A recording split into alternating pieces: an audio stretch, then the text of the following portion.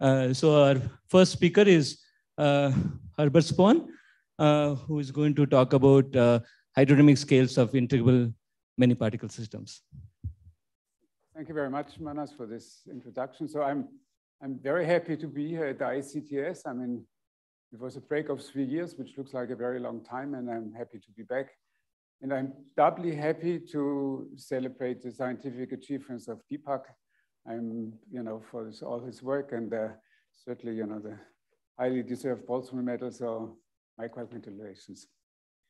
So I take the liberty to talk about a topic which sort of looks like almost the opposite of what was announced. I mean, this is a conference supposedly on complex systems, and I will talk about something which people would think sort of the exact opposite of complex dynamics, but I hope you find it still interesting. So, so this is about integrable many particle systems. So these are fine-tuned systems. I mean, so these are systems which have an extensive number of conserved quantities, and as soon as you change, the model a little bit, I mean, you will immediately lose this property. They also have, if you want to, sort of the drawback that we are automatically in one space dimension. I mean, there's just in higher dimension, of course, some activities, but not so much. And certainly nothing in terms of, what I'm going to talk about, namely the hydrodynamic scales.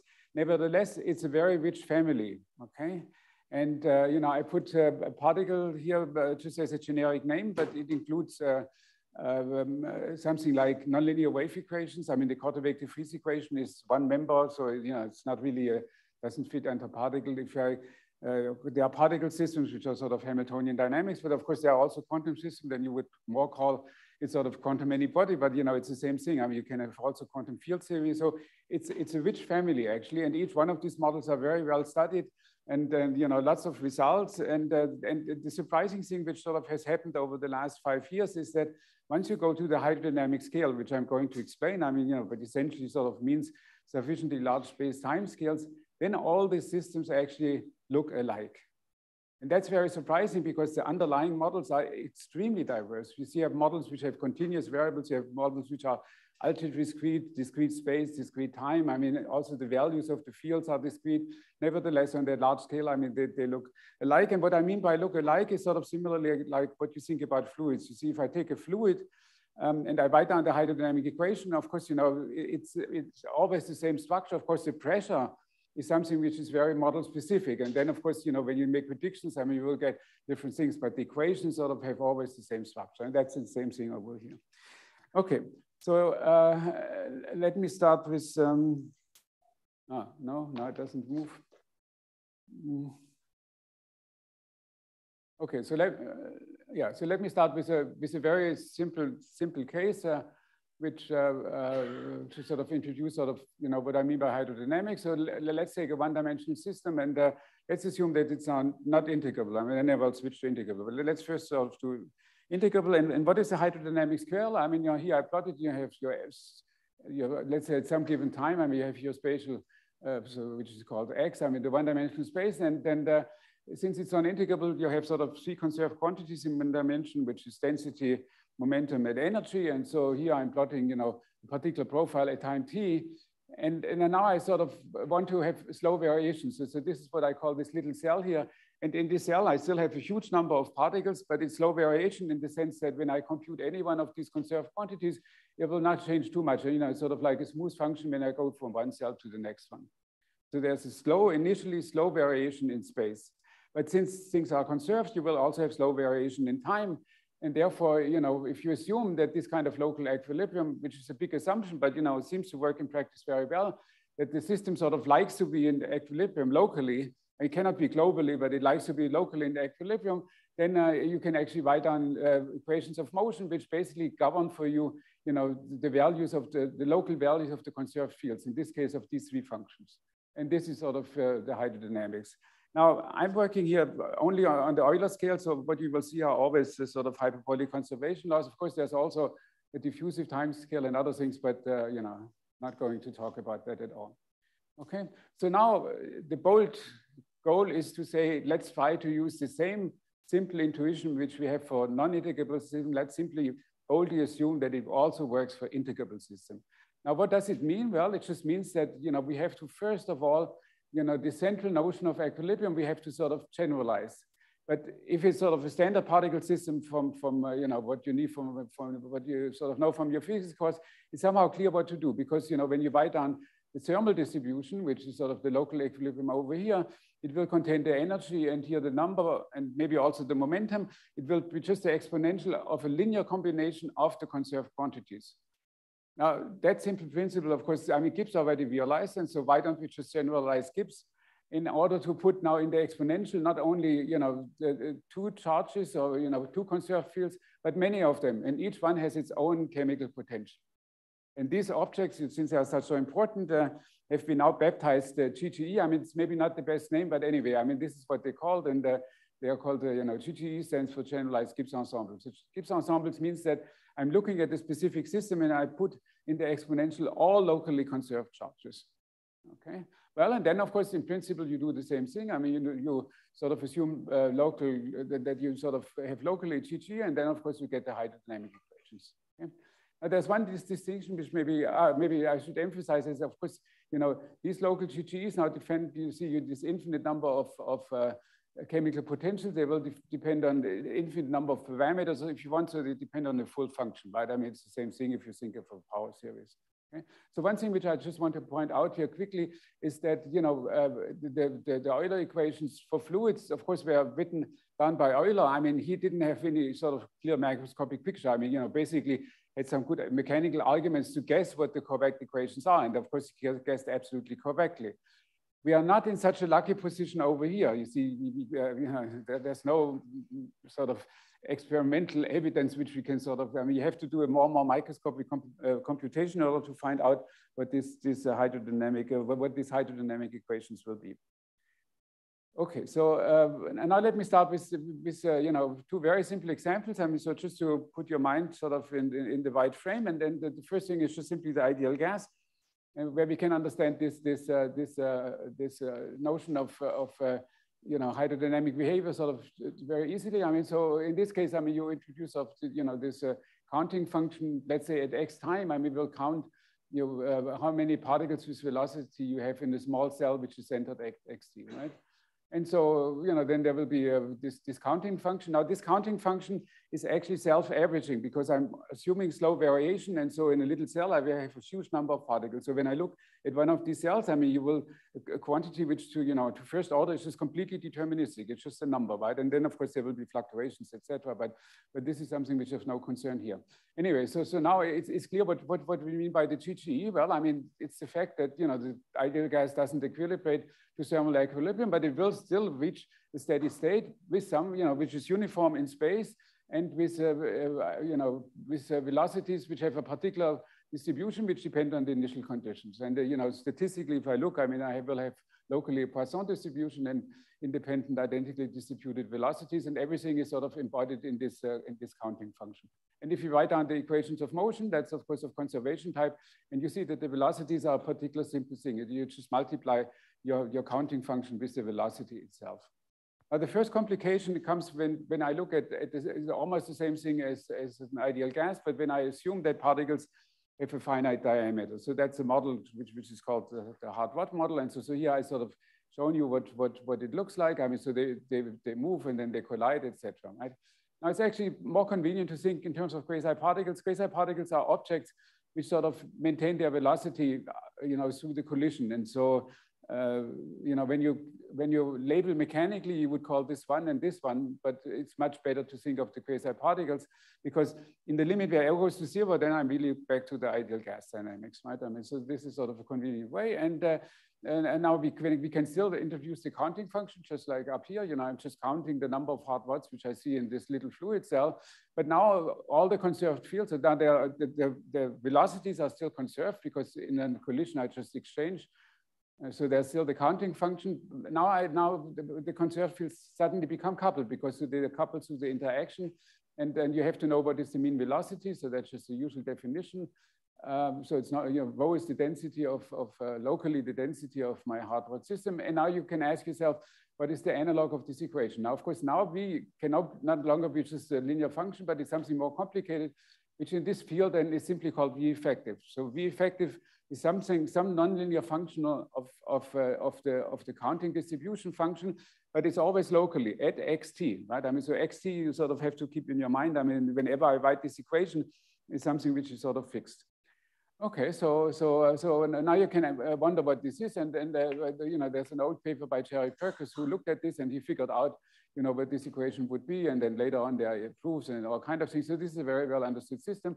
But here, just to make, you know, sure that you understand what I mean by functional, if I compute now the v effective, which of course is a function of the velocity, right? I mean, and then there will be xt, which I'm suppressing in this notation, but primarily it's a function of the velocity. And now you see that it's that variant in this particular nonlinear function. You know, it's not very complicated. It depends only on the first, I mean, on the zeros and the first moment of the f function. But you know, what we will discover later is that it will be a much more complicated functional of f.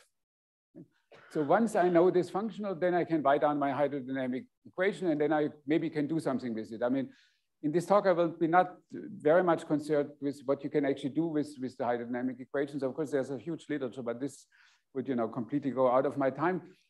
Just at the very end, I will indicate one example. But the main thing is, you know, I'm asking myself, I mean, you know, what would these type of equations look in more complicated integrable systems? You know, I take the delta Bose gas. What you know, with the famous integrable system from quantum mechanics, you know, the linear delta Bose gases, these are bosons which are sort of interact with a delta type potential. I mean, very short range potential. And then the question is, you know, what is this V effective for that particular model? All right, so I hope that this sort of gives you a little bit sort of an idea of in which direction I want to go. And so now let's see what I did as next. Okay, so now comes sort of this idea that, you know, you want to have sort of some sort of idea about how you could actually compute this effective velocity. And there's one very successful idea is that the way how you maybe are able to figure out what this effective velocity is, that you imagine that you prepare your system spatially homogeneous, also time independent in a particular generalized Gibbs ensemble, right? So it's space-time stationary situation. And so, you know, I mean, of course, things are moving, but statistically, you know, it would be just no change at all. Okay, so it's invariant under space translation and under time translation. Okay, so this is sort of the background, and now you sort of take one particle, let's say, and then you started with a particular velocity v, and then you sort of follow this particle, and of course, this particle will collide with the background particles. And so rather than moving with the bare velocity, which is its initial velocity, and you know, if there would be no background, it would just keep going with that velocity, you have to take into account all these collisions. Okay, so there were plenty of collisions. And the idea is that the V effective is nothing else but you know, the effective velocity of this tracer particle, which depends, of course, on the initial velocity, which I picked, right? So let's see for how this works. Well, I mean, you know, if I think in terms of the hard rod case, I mean, it's very easy because, you know, this particle is indeed just moving freely between two collisions, and then it will do a jump by the diameter either to the right and to the left, etc. And since the initial conditions are random, you know, these jumps are sort of more or less random. And therefore, you know, in the long run, I will see some effective definite velocity. But there's a law of large number, which tells you basically for whatever, you know, initial conditions I take, it asymptotically, I will move with a new effective velocity.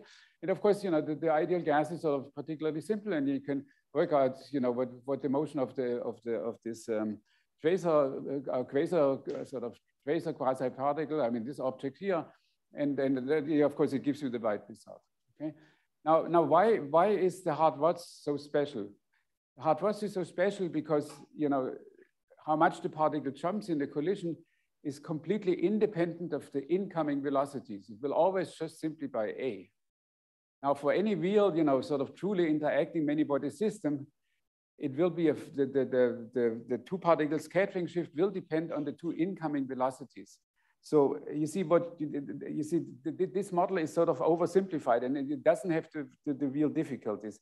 The real difficulty comes from the fact that the scattering shift will be some in all models a computable function that will depend on the incoming velocities, and therefore, you know, computing this kind of object is sort of a much more non-trivial sort of exercise.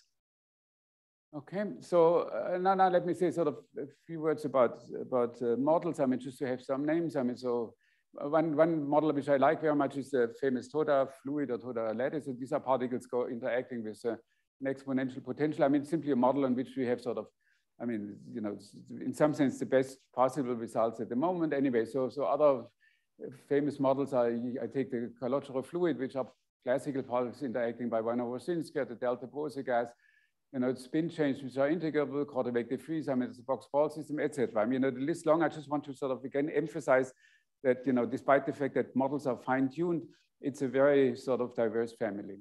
Okay? And now we want to have, we do the GGE counting function, I mean, you know, which we know already. I mean, you know, that's just what we've heard in the two examples. But now there are two sort of basic questions. I mean, the first question is, what do we count actually? You see, before it was clear that we are just counting the velocities of the particles. But now, let's say I take the calogero model, which is a mechanical model, 1/sin². What do I count? That's one question which I would like to answer.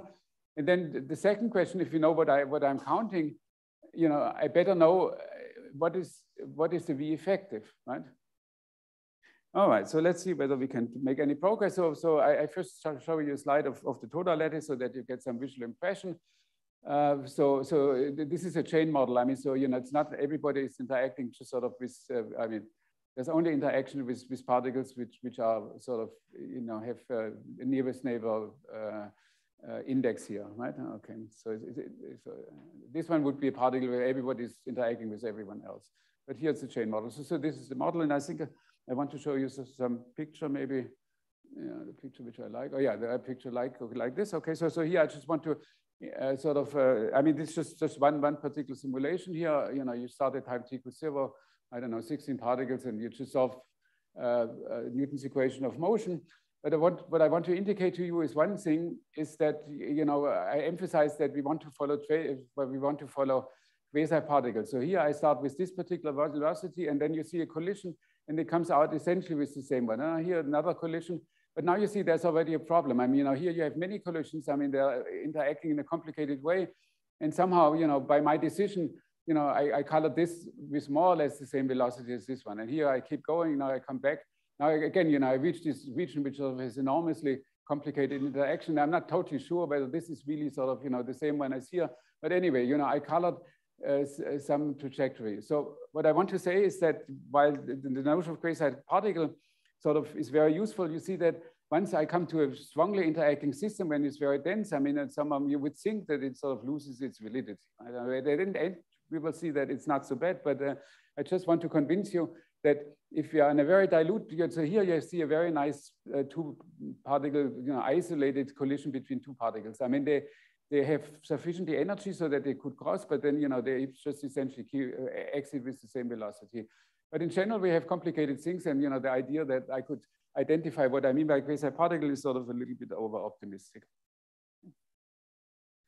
All right, so now let's see whether we can make some progress here. And so now I sort of go to something which sort of looks first like sort of totally different from what I'm interested in, namely this hydrodynamic scale. But then nevertheless, it's sort of a background which is actually quite important. And so let me sort of discuss for you what I call here the hallmark of integrability. And of course, you know, there are all kinds of hallmarks which you can sort of identify, you know, the beta ansatz maybe or other important things. But I mean, this thing which I think everybody agrees and which is sort of generically available, namely, I just do scattering theory. So which is of course very far away from a hydrodynamic situation, because now I'm looking at the infinite line and particles can sort of, you know, basically can expand out to infinity, right? And so the thing which I want to emphasize is that the way how it looks for an integrable system is that, so here I have sort of, you know, this configuration at minus infinity where particles are very far apart and they sort of come in with these particular momenta or velocities.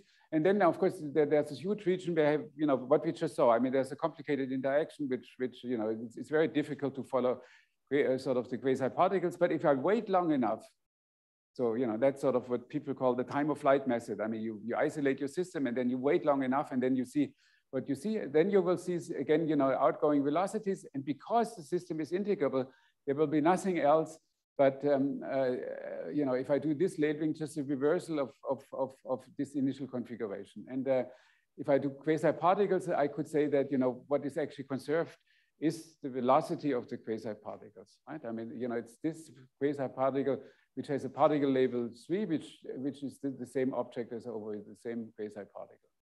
But on top of having an asymptotic velocities, they will be shifted by order 1. And that's the two-particle scattering shift, okay? So here I've written down a few formulas. I mean, so, you know, I look at the position of particle number j. This will be the asymptotic velocity, which I call here lambda j. And then there will be a shift of order 1, and here time goes to infinity. And I do the same thing for minus infinity, but I already do the quasi-particle. I mean, so I do already the reverse labeling. So this is sort of just comes from the integrability. And then there will be another shift, which I call phi j minus. Okay. Now, the central quantity in this object are not the scattering shifts by themselves, but their difference. I mean, that's sort of an intrinsic property of the model, right? Otherwise, you know, the scattering shifts depend very much on the initial condition. But now, if I just take the difference, I mean, something which only depends on the intrinsic property of the system. And so then you find this very beautiful formula that the scattering shift, you know, is sort of, okay, so first I introduced already the two-particle scattering shift. In this model, it's just very easy. I just start with two particles, and then I look what they do, and then I sort of work out from elementary mechanics what is the two-particle scattering shift. So that's sort of we can do in many cases. I mean, that's something which is known. But then the point is that when I look now at the n-particle system, then the scattering shift is just a sine sum. I mean, there's a sign here, sine sum of the two-particle scattering shifts. And the way to understand this is just sort of, you know, you look at independent particles and you just you know, just look at the collisions they have. And now you remember that the shift is sort of depending on the incoming velocities, and then you arrive this formula. Or, you know, you can sort of appear with big names. I mean, Yang-Baxter. I mean, so you know, here you have this scattering shift of through particles. And the main point is that no matter how in which order these collisions appear, you know, you will always get the same result. I mean, that's sort of embodied this correlation, right? Okay, so this is something which you know, I say hallmark because in many systems of integrable systems, I mean, you somehow have this knowledge. But now comes the surprise. You see, when you look at this picture, of course, if I do this for the total particles, it's actually a famous theorem of Moser. I mean, who actually proved this kind of picture. So in this case, you know, you have the particles. But if I look at the KdV, which is a nonlinear wave equation, then your basic objects are actually the solitons. I mean, the famous solitons, which is sort of an extended sort of wave bump, which sort of, you know, as they interact, two solitons interact, it's something very complicated. But if you wait, if you do this time of flight method, actually they will separate, and you will have exactly the hallmark of integrability. So you see that the models which I sort of listed fall into two classes. One of them are what I call particle-based, the solitons. And excuse me for this kind of terminology, but, you know, people who are attached to them, I mean, they think of solitons something different. But in our context, it's clear that the solitons are simply the individual particles. You know, they scatter and they have this kind of show the hallmark. But if I look at another system, so these I call particle-based. I mean, typically, you know, these are the mechanical models, or you know, also the quantum mechanical models. They're all particle-based. I can also look soliton-based, right? So the elementary objects are solitons. I mean, they are very stable quantities, and they have exactly the same feature. When they collide, I don't know, I cannot separate them. But if I do the time of flight, if I wait long enough, they separate and they move nicely as sort of individual particles. So here I put one picture from the KdV soliton gas. I mean, so you have these two bumps. I mean, they're moving on the line. In this case, they cannot move backwards. I mean, they all have positive velocities. But you know, you see the very narrow high guy. I mean, he's moving fast, and then there's a slow guy, which is sort of a little bit fat and moving very slowly, and then it will be overtaken by the fast guy. And of course, in the middle, you know, intermediate, you see all these funny things. But then, if you wait, I mean, they will nicely separate, and one has sort of been overtaken too. Okay? So that means that we must have hydrodynamics either based on particles or based on solitons. And for the total lattice, actually, we can do both. And there are other models for which you can do both. Now you might think, you know, there's presumably contradiction because, I mean, the hydrodynamic equations you know, they have the same structure, but they are certainly different because the two particle scattering will be totally different. But the point is that you know, it's just a question of initial conditions, right? I mean, if I want to prepare the soliton gas for the toda, I have to do very special initial conditions, which are very different from the one which I would do for the particles. It's not a GGE, right? Okay, so now let's see what I wanted to say. Okay, so now comes sort of the big sort of step forward in this whole theory, which actually is a somewhat funny history. But let me first explain the formula, and then I can say more about it. Okay, so here is here is the claim that there is actually a formula for the effective velocity, and I like to call this collision weight ansatz because, you know, when you see my explanation, you see that it's pretty much hand waving, right? I mean, so, you know, I call it ansatz that, you know, it sounds plausible, but you know, when first sounds plausible, then you think a second time about it, then you think it's just cannot be possibly true. And then you think even more, and then you realize that it is actually true. I mean, so it's something of that sort, okay? So what is the ansatz? Well, you just say that, okay, so I want to compute the effective velocity. Well, one thing I know is that we'll just sort of, you know, move with its bare velocity if there's no background. Okay, that's easy. Now you ask yourself, you know, it's colliding with other particles, which sort of, you know, I given here the label W, which we don't know yet exactly what it is, but you know, with other objects, I mean, other quasi-particles which have some velocity W. So this is sort of, you know, how much I see in the background. I mean, that's sort of the counting function of the GGE. Okay, so once you make a collision, I mean, then you jump, and I emphasize that it depends on both velocities. I mean, you know, the quasi-particle you're actually looking at, and the one which comes from the background fluid. I mean, so this is my phi of V and W, okay? And now you want to know how many collisions do I have per unit time? The naive thing would be to say, well, you know, I have two particles with sort of with two different velocities, and then of course it just depends on the velocity difference, right? But that would be not such a good idea because, you know, in some sense they're really moving with an effective velocity on the coarser scale.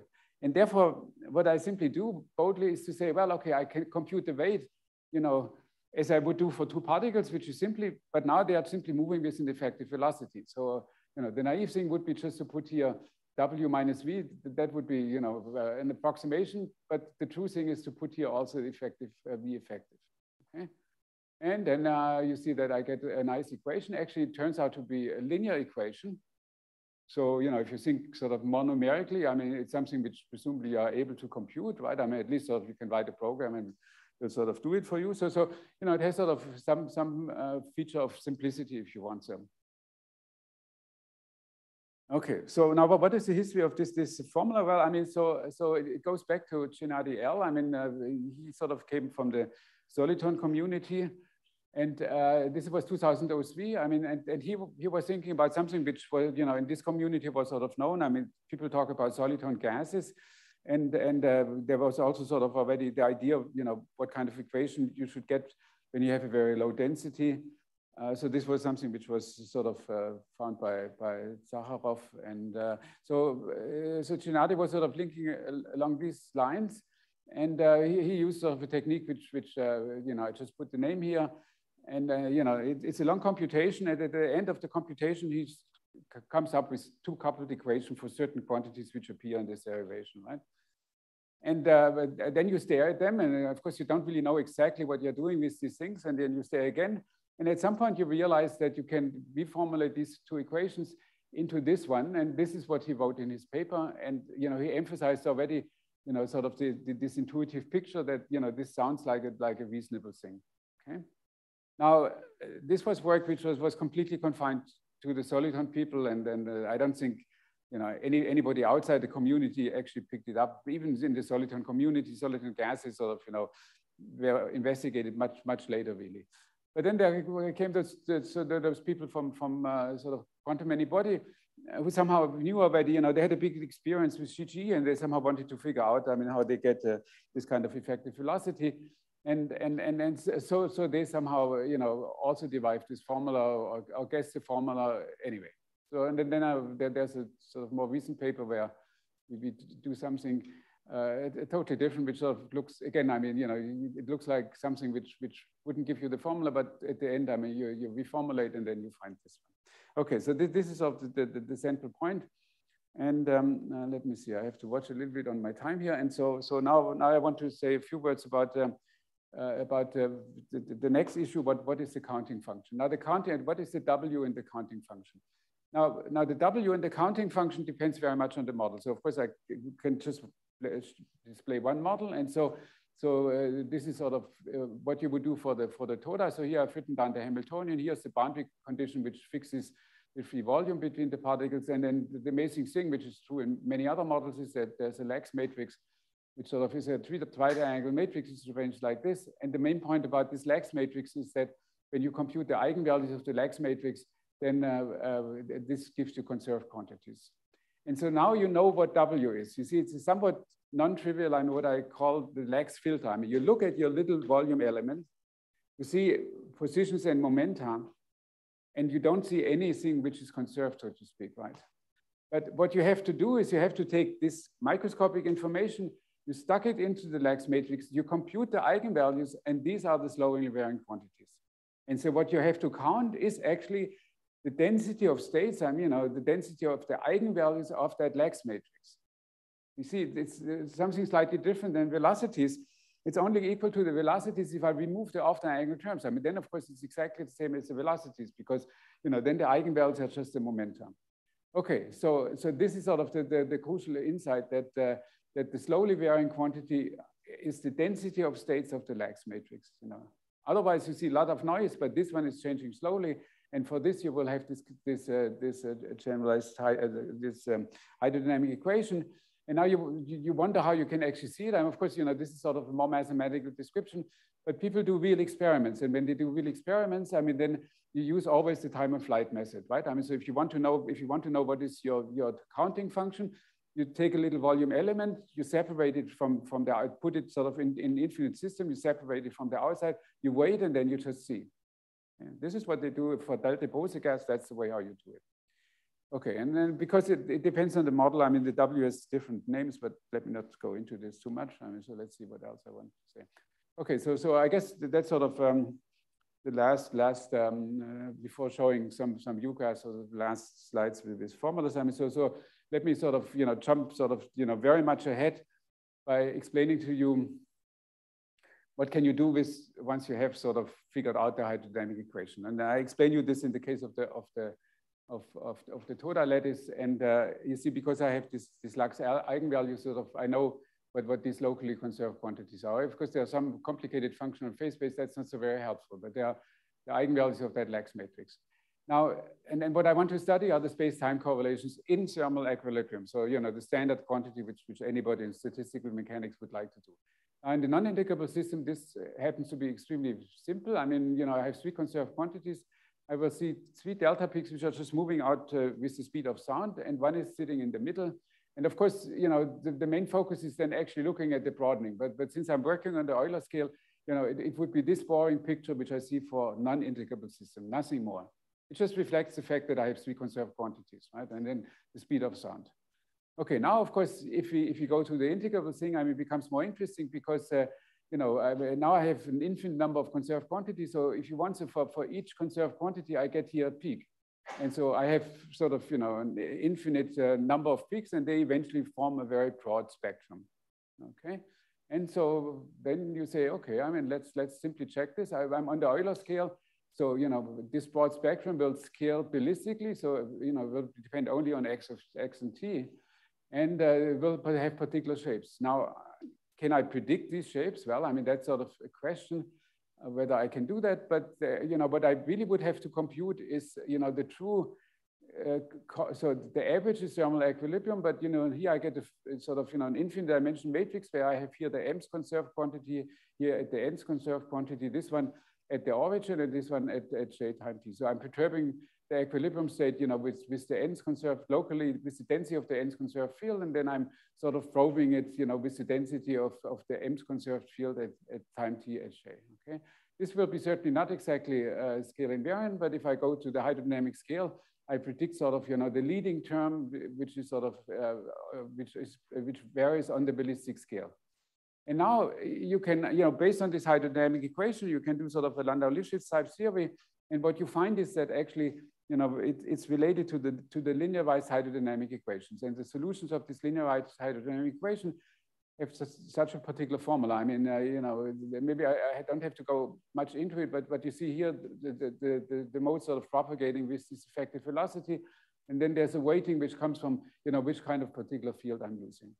And so I guess I just want to show you some picture. I mean, I mean, there's an early work by Kundu and Abhishek, which did this kind of simulations, and you know, they have very nice pictures, but you know, they did it sort of like 2 years earlier. I mean, they couldn't compare it with GHD. Now we have new pictures, and I just want to show to you, you know, how these pictures from the molecular dynamics actually do match with the predictions from linearized hydrodynamics. And it's just to give you an idea. I mean, you know, the numbers which I have are sort of pretty much conventional. I mean, we take sufficiently large system, 4,000 particles times that you actually see the ballistic scaling. I mean, if I would do a time order 100, I wouldn't see it, but 600 is okay. 5 million samples, and okay. And so I just want to show you the picture and then make some comments, and then I'm done. Okay, so this is now for set of parameters. I mean, so here the inverse temperature is fixed, it's 0.5, and here you're plotting, you know, this broad spectrum. I mean, this is sort of scaled on the ballistic scale. There are no adjustable parameters. You see, we really take the data on top of the formula which we get from GHD. I mean, you know, there is no free parameter whatsoever.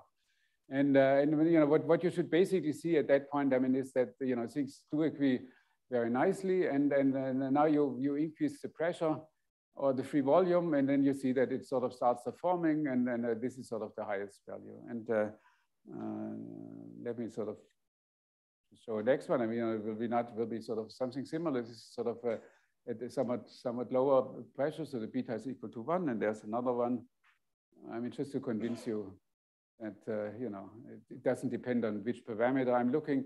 The other things we measured also the off angle elements. I mean, you know, the cross correlations, and the same picture. Okay, so the conclusion is that in this very particular case, which is presumably the sort of, you know, the precision of this hydrodynamic equation, which have sort of the highest precision at the moment. You know, I mean, if you make the effort, then you know, the agreement is pretty good. I mean, it's order 1% or 2%, right? Okay, so let me stop here, and I want to sort of point out. I want to point out one thing here. Maybe I should have done that before. If I may, I mean, so you might wonder, maybe let's go back to this one. I mean, you might wonder what are these three things? You see, I mean, this you cannot see, but you know, this thing is actually a very exciting point, because at this point, you know, for this particular beta, the density of particles is essentially infinity. Now your computer knows that, and no, the microscopic dynamics doesn't know that. I mean, it's okay.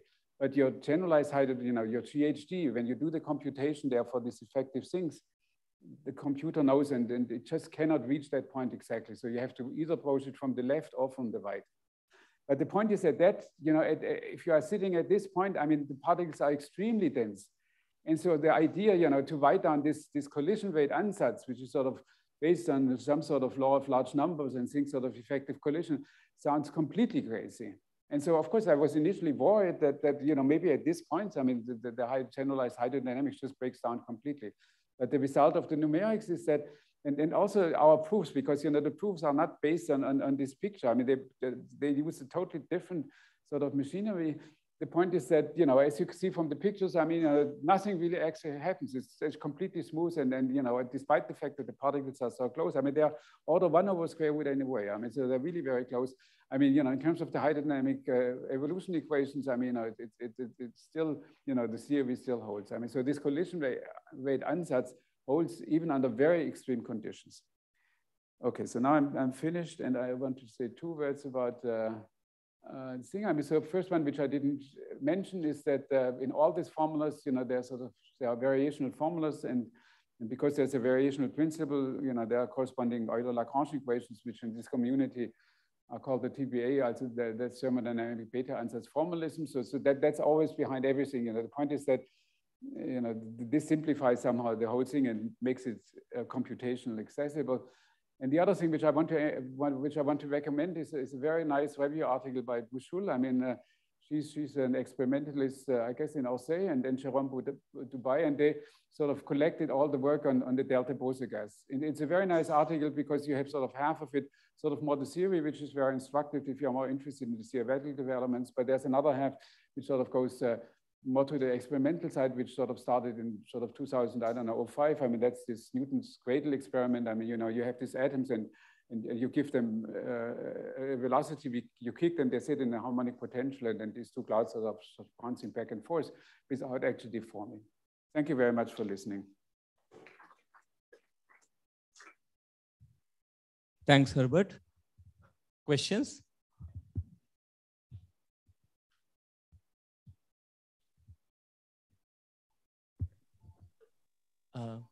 Question, yeah.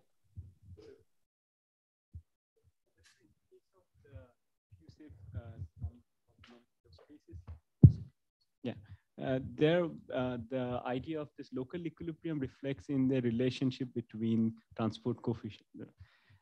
So there it's just a normal Gibbs ensemble kind of equilibrium. Here for the integrable case where you have GG, is there such similar relation which is equivalent of the fluctuation dissipation relation? Yeah. I mean, so this is something, I mean, I guess Benjamin de Jong and Jacobo, I mean, they analyzed and they asked the question, you know, is there a diffusive, I mean, Navier-Stokes type convection, I mean, which, you know, on the level of the equation just means that there's, you know, a second derivative in X, right, appearing. I mean, I only had first derivatives in X, right? And the answer is yes. I mean, you know, they all the usual things which you sort of know about things, all the sum rules, I mean, are satisfied. I mean, there's Green-Kubo formula. I mean, they have sort of, in some sense, explicit expressions for the diffusion coefficients, right? I mean, so and of course, you know, they depend on doing this TBAs. I mean, so you would have to compute them numerically. There are no. I mean, one thing which and has never been attempted. I mean, you know, I mean, I have no idea of how quickly these correlation functions actually decay. I mean, you know, I think it would be a nice simulation to actually investigate in some of. I mean, for instance, for the TODA, where you also have predictions how these time correlations actually decay in time, because you know, I mean, it should be integrable. So what I'm trying to say, I mean, you know, all the indication which we have is that for this integrable model, the first order convection is sort of regular diffusion. I mean, there's no anomalous transport. Hi. So is it possible to get fractional derivatives in the hydrodynamical description somehow in these kinds of systems? No, I didn't understand. Fractional derivatives, you know, non-integer derivatives in the hydrodynamical description. Is it possible to get them in these kinds of models? Somebody has non-integer derivative. Oh, the fractional derivative. Ah, yeah. Okay, but this is what I was just trying to say. I mean, you know, no. I mean, at least, you know, I mean, this is sort of, you know, sort of little explored territory. I mean, let's put it this way, okay? And the point is that the convection, no, it's always just, you know, no fractional, no fraction derivatives. I mean, just second order derivatives and standard sort of, you know, Gaussian type of fluctuation theory. I mean, so yeah, that's what it looks like, right? I mean, so usually these fractional derivatives come because, you know, we look at integrable models in one dimension, and then they have all this sort of funny transport behavior. I mean, here we are in one dimension, but it's integrable, and so that's a current indication, right? I mean, yeah. Good morning. Can I ask a question? Can you hear me? Yeah, I can hear you. Yes. Yes. Okay. Yeah. Good morning. So I have a very general question. Everything is one-dimensional always. Is that right, or is there are there any cases where you can do anything similar in higher dimensions? Well. Short answer, I'm afraid, is simply no, right? I mean, you see, the point is that I mean, you want to have a system which has, I mean, an extensive number of conservation laws, and that sort of, you know, that's very difficult to do in higher dimensions. You know, when you go to the literature, I mean, you know, there are always sort of claims that some of these things, I mean, you know, maybe you can also have in higher dimensions, but when you go actually to the paper, you realize that, you know, maybe it's a small step, but you know, it's far away from anything, you know, like hydrodynamics or so, you know, and I mean, all these things are sort of linked to one dimension. I mean, yeah. But so it's more about the number of conservation laws rather than the geometry of collisions or anything like that. Yeah, no. You see, I mean, the point is, yeah, I mean, you see, this you could see. I mean, that's a good point. I mean, so I can explain this. You see, you might ask, you know, when I look at this, you know, what I called, you know, this scattering picture. I mean, you know, sort of the hallmark of integrability. You could do the same thing in one dimension for non-integrable systems, right? I mean, how would it change? I mean, the main point would it change is that, you know, the asymptotic velocities are a very complicated function of the incoming velocities. And it's the integrability which makes this relation so simple, right? So in that sense, yeah, it's the integrability which is sort of, you know, inherited in everything. Yeah. Okay, thank you. Welcome. Yeah. So, if I understood well, you told us that the eigenvalues of the Lax pair, the Lax matrix, are the right quantities to consider, and yes. The density of states. Yes. But you can choose the Lax pair in a different way. There is a gauge invariance. So is there a good choice of the Lax matrix? I mean, how does the freedom of choice of the Lax matrix? That's an interesting question. Yes. Manifest itself in the equations. Yeah. Okay. So what Kiron is referring to is that you know, you have one system, but you know, you have some choice of the Lax matrix. Okay. So I can only give a vague answer, but you see that the central point is that, so you look at the Lax matrix, so you get a conserved quantity. Now, for hydrodynamics, it's absolutely essential that when you look, you know, the conserved quantities is sort of an extensive object, right? But you want, for hydrodynamics, you want to have that this quantity has a density, and that density should be something which is local or at least quasi-local. And so if you choose the wrong Lax matrix, you might get a non-local density. And then that's ruled out. And so at least sort of in the few cases which I know, it's that condition of locality which forces you a particular Lax matrix. We are facing some kind of similar problems, and the choice of the Lax pair is important. Yeah. In one case, we can do the calculation. Yeah, so here, I mean, okay, I mean, you know, it's sort of more, I mean, not so much studied, but at least when you look at concrete examples, you always pick the one which produces for you local density or quasi-local densities. Yeah. That's it. Hi. Yeah, so you gave us a lot of evidence for V effective is an important thing, and you know there are equations and ansatz. Yeah. But it's the effective velocity of something. Is that something properly defined or always, or is it fuzzy? Okay, so when you look at this what I call collision weight ansatz, it's totally fuzzy, right? Except for limiting cases where you can actually really identify, or for hard words for a particular model. But in general, it's just totally fuzzy. I don't really know what I'm talking about. Okay. On the other side, there's something which is absolutely totally unambiguous. You see, when I take the Toda lattice, let's say, then I have locally conserved quantities, so I can write down what are the microscopic currents. These are very explicit formulas, right? I mean, you know, they of course depend a little bit more on the eigenvalues, but on the eigenvectors, but you know, they're still, you know, explicit formulas, sort of algebraically explicit formulas. Okay. Now the point is that, you know, what I mean by the V effective, when you see how it looks, how it comes into equation. So if I take V effective times F, this should be nothing else but the GGE average of the microscopic currents.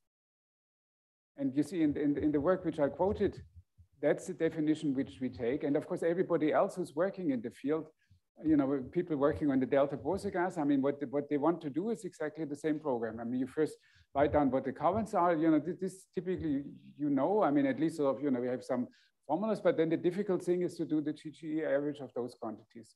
And it's difficult because there are, you see, when you look at the average of the conserved fields, I mean, once you know the free energy, which I haven't talked about, but you know, that's something which is behind this variational formula, then when you take derivatives of the free energy, I mean, then you get the average values of the conserved fields. So that's one half of the hydrodynamic equations. But you also need the average of the currents. That's the other half of the hydrodynamic equation.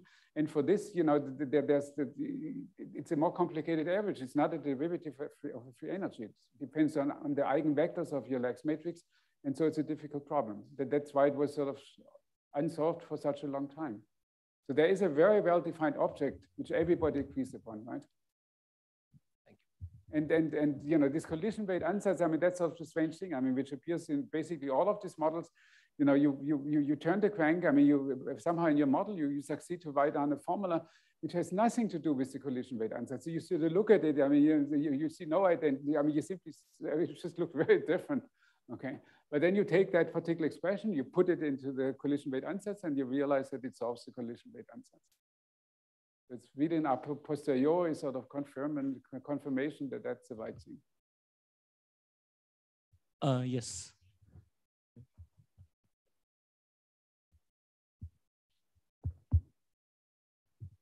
So this the derivation of this current at the Euler scale, has it been done from microscopics? Can it be derived from microscopics, or has it been done before? You mean deriving the hydrodynamic equation? Yes, at the Euler scale. Well, I mean, I think you can do it only for the hard rods. I mean, everything beyond, I mean, okay, I should be more careful. I mean, people trying to sort of, you know, also confirm, you know, from certain sort of computations, I mean, sort of the full dynamical picture. But that's something which is, you know, very much work in progress, so to speak. I mean, in some cases, people claim, I mean, you listen to Benjamin Doyon, then he will tell you that for the delta Bose gas, he sort of knows more or less how to do that. But this is work very much in progress. I mean, so. Okay, I think unless there is an urgent question,